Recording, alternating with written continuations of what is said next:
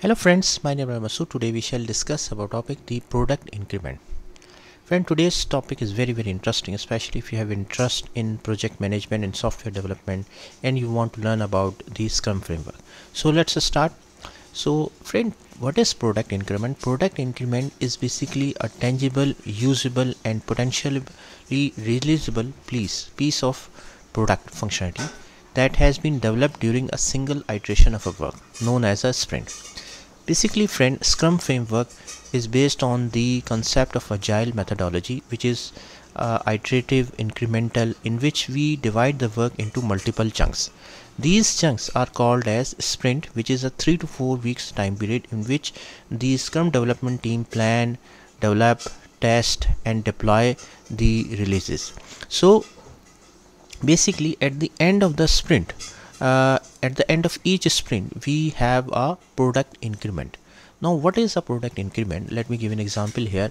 For example, you have an e-commerce solution which has 4 features required in it. For example, you want that customer can log in into the application, customer can see the product back catalog, customer can add the product in the shopping cart, and customer can do the payment through the credit card or debit card. For example, these are the 4 features which are required in a e-commerce solution.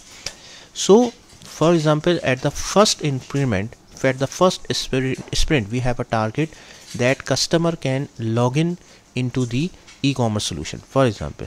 So once the sprint completed, so we have a product, we have a working software application in which the customer can log in into the application. Then when the second sprint ends, so we have a functionality that customer can log in into the application, also he can see the product catalog on the e-commerce solution. So with each sprint, adding functionality is adding, which is basically called as product increment, which we got at the end of a sprint.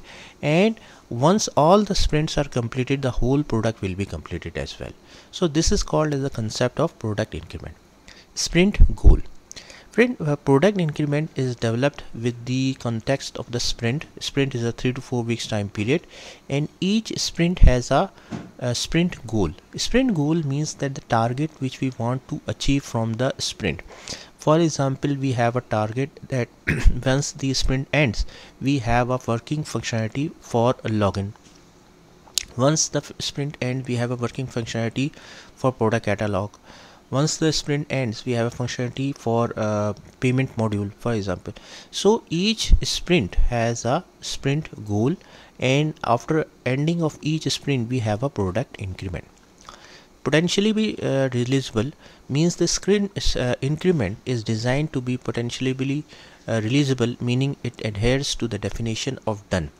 Means that the criteria at which we will consider that the product is completed, and the product owner can decide to do so, to release it to the end users.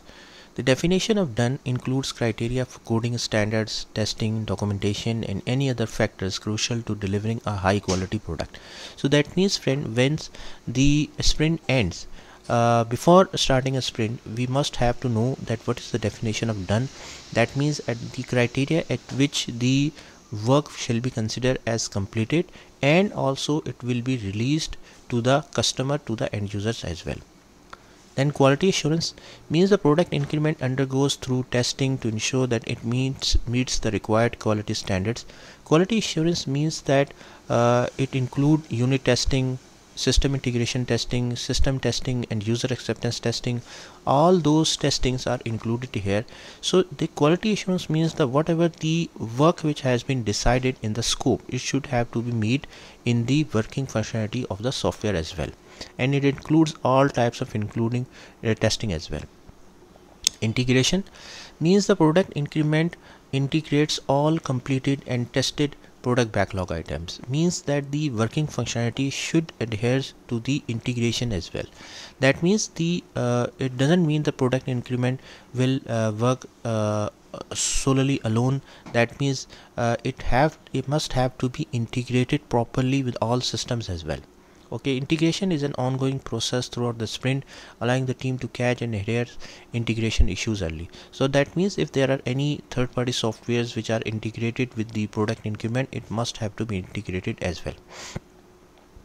Demonstration at a sprint review means that once the sprint ends, the Scrum team conduct a sprint review meeting in which they will basically show the product increment, the working functionality to the stakeholders as well.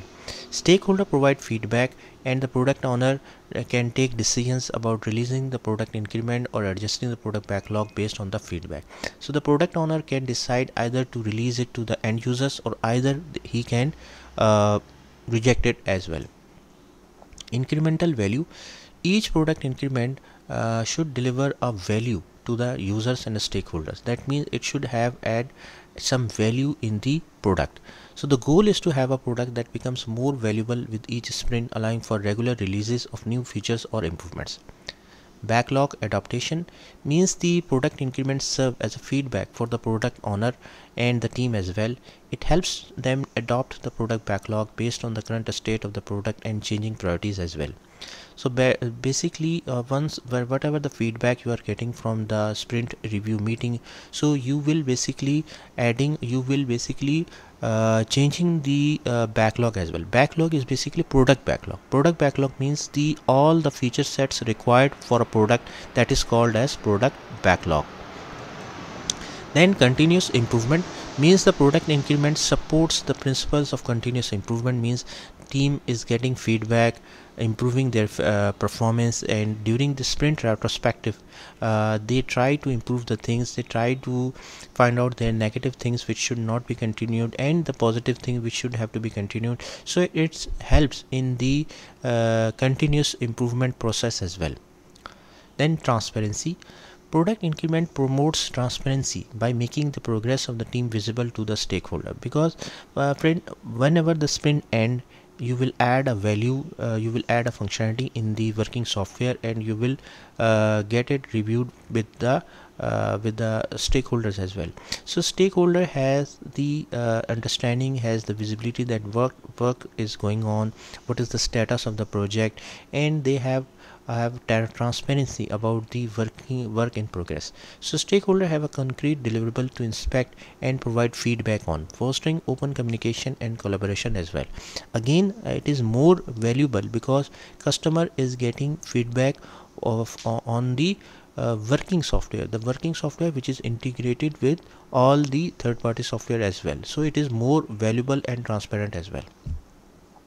So friend, in essence, the product increment in Scrum is a powerful concept that ensures regular, tangible deliveries of value, encourage transparency and provide opportunities for continuous improvement in the development process. It aligns with the Scrum iterative and adaptive nature, allowing the team to respond to changing requirements and deliver a product that adds value consistently.